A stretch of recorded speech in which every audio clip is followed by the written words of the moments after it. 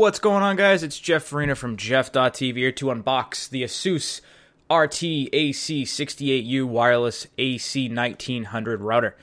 As you can see, first off, it's won 2 awards. Reader's Choice from PC Mag and Editor's Choice from CNET. I bought mine from Newegg. Been having some trouble with their shipping lately, but I still bought it from Newegg because they gave me this free modem with it. It's the Motorola Extreme 3.0 router. It's a great modem. It's a great modem, but I cannot use it because I am a Comcast subscriber. I use their digital voice service, so I'm stuck using their crappy modem. It is what it is. Now, as you can see, this thing's equipped with wireless 5G, 1300 plus 600, all kinds of good stuff. USB 3.0, USB 2.0. It even shows you right here on the side. So 1 gigabit WAN port, 4 gigabit LAN ports, 1 USB 3.0, 1 USB 2.0, and then all kinds of good sharing internally on the network. And there you go. There's that wireless AC, 802.11 AC, up to 1300 megabits per second. And it only weighs a pound, or a pound and a half, I should say. It's pretty light. This thing is equipped with a stand, which I'll show you, but it has a stand with it. So, excuse the ISO noise here. We'll have a better camera shortly, but this just shows you, this chart right here shows you that this is the ultimate choice from ASUS as far as their routers go at this time. They did announce a new one at CES, but I don't feel like waiting. I've been having some problems with my current ASUS router. It's about 2.5 years old. Keeps dropping connection randomly.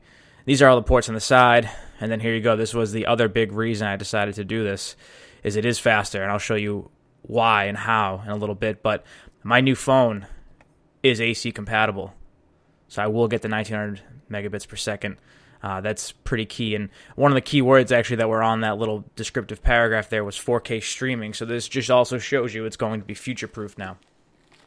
So getting right into the box, it's just the typical ASUS. Their boxes have this weird like powder coating to them. It's actually really nice. It just makes the box, as silly as it sounds, it makes the box feel a lot more premium than what it actually is, which is really cool. I mean, it's just a cardboard box. But of course, it's a cardboard box that I can't open. My last router that I had from ASUS, I ripped it when I was opening it, so I wanted to make sure I did this properly. Didn't rip it, but I'm having trouble getting it out of the box itself. And here we go. Here is the plain white box that you all came to see. No, really. This is what you came to see.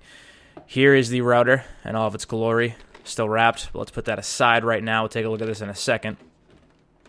We have on top the typical ASUS, or just not typical ASUS, typical support CD from any manufacturer, VIP warranty card, and then the quick start guide. For a quick start guide, it is pretty thick. I'm not really sure how quick that is, but I'm not going to use that, let's be honest. We're going to use these, let's give it to us right here. So, AC adapter. Now, the first thing I noticed with this AC adapter is it's bigger than my current ASUS. I have the Black Diamond. I think it's the 66U or something like that. Great router. Smaller, not AC compatible, but it's a bigger adapter. Now, this is an Ethernet cable. I don't know if it's Cat 6, Cat 5. Now, of course, it's the gigabit age. A lot of people say you don't need Cat 6, that's overkill. I don't care, I want Cat 6. So I'm trying to see here if this is a Cat 6 cable or if it's a Cat 5e. Because it's a Cat 5e, frankly, I really don't think I want it. Let's take a look here. So, it looks like it's 26 gauge. And there it is, Cat 5e. Camera's having trouble focusing here, but as you can see, Cat 5e. Cat 5e is not for me. Get that out of here. What's left are the 3 antennas. So, the previous router I had, I keep saying it like it's very past tense, but it's literally just sitting next to me right now, had 2 antennas. They were internal. These are 3. This has 3. External. They connect with a coax connection. You just screw them right on. Then they can adjust left, right, up, down, back, and forth. So you can point the signal in the direction you want it to be. Now, getting to the router itself. Actually seeing what this thing is all about. So, ASUS router. There you go, dual band. Now, I like that it has, right on the front there, it actually has 4321 plus internet, USB 3.0, USB 2.0, and then your 2.5 or 2.4 gigahertz and 5 gigahertz LED lights. So those all light up when those are actually in use. Wi-Fi on or off, and you have a WPS switch, which I never use WPS. I'm just not really a fan of it. But it's cool to be able to turn Wi-Fi on and off like that with a button. As you can see, the 3 antenna connectors are up there.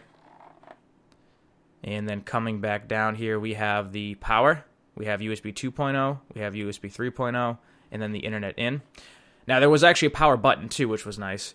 And then we have all 4 of the router connections to the 4 hardwired devices you plan on using. So, pretty nice router, pretty hefty, but it stands. It is bigger than my previous one. Let's just go ahead and attach one of these antennas. For display reason, you guys don't want to watch me put on all 3. But let's take a look with what one looks like. So there you go, bends, it's flexible. And there you have it, that was the ASUS AC68U AC compatible wireless router. Please give this video a thumbs up and subscribe. Thanks everyone. Alright, so one other little aspect that I wanted to show was the wireless speed. So keep in mind, these first couple are my wired PC. So here you go, test 1, test 2. These were both done before the new router. And here is the new test. So my upload speed went up slightly, download went up slightly. Same thing for the second test. So it all stayed pretty much the same. For the most part, they went up a little bit. Now on my phone, this is where it really changed. So those first, I should say the second and third result you see there are before the new router. So 40 megabits per second, 44 megabits per second. And then from there, it went up even higher once I switched over to the new router. It jumped, the upload stayed the same, but the download jumped 10 megabits per second. Pretty substantial on a cell phone, in my opinion, or a tablet, or anything that is going to use AC. Again, the wired really didn't change. My Razer Blade 14 is not AC compatible. However, I can install an Intel AC card in the laptop, so I plan to do that too. I'll do a follow-up with this router, maybe in a month or two, see if I've had to reboot it a lot, that sort of thing, how the speeds have been, how gaming on Xbox Live and with Steam and whatever else has been, and how the phone usage continues, because with my previous router, my phone would occasionally disconnect, and it wasn't just my new phone, it was happening with the past 3 or 4 phones I've had, so it was an issue, and now we have something new, so stay tuned for an update on how it's performing.